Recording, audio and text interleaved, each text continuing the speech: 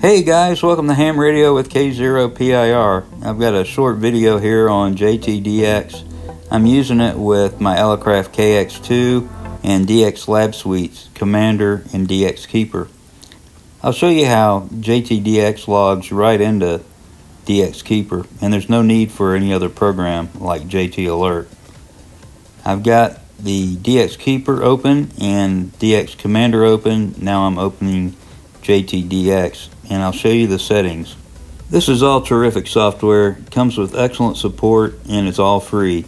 The DX Lab Suite is free, and JTDX is free, of course.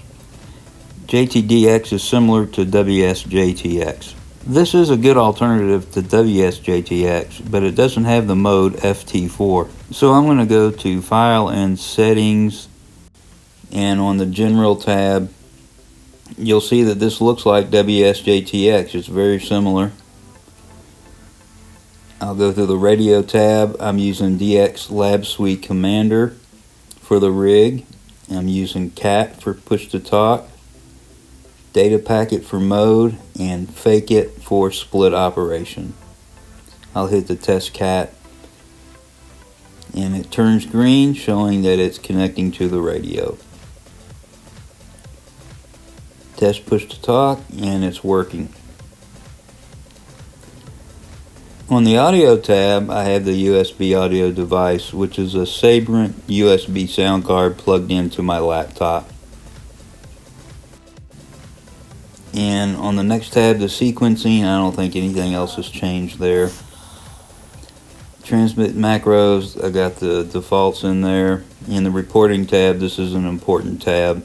I've got prompt me to log QSO, and then the external logbook connection. This is for DX Keeper and that port 52001. And then down here below, the UDP server. Since I'm not using JT Alert or anything else, any third-party program, I don't need any of these checked off.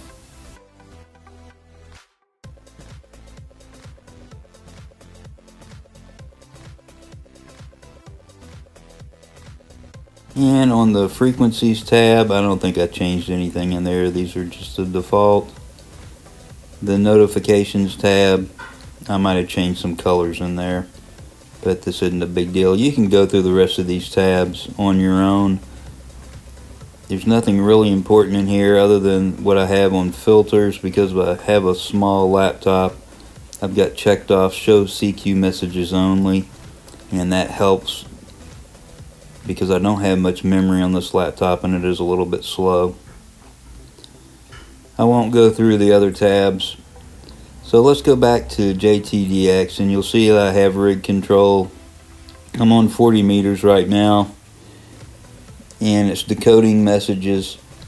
Okay, let's jump over to 20 meters and make a contact.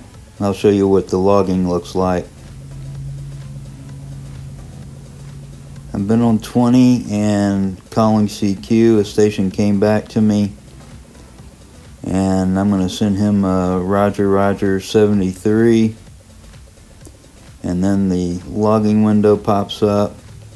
I just want to make sure I have the power set correctly. I'm going to click OK, and right as I do that, it logs into DX Keeper. And even on this small laptop, it works pretty well. You can see that it's logged there. Okay, well, thanks for watching. Please remember to like, subscribe, and share. Also tell your friends. 73 and good DX.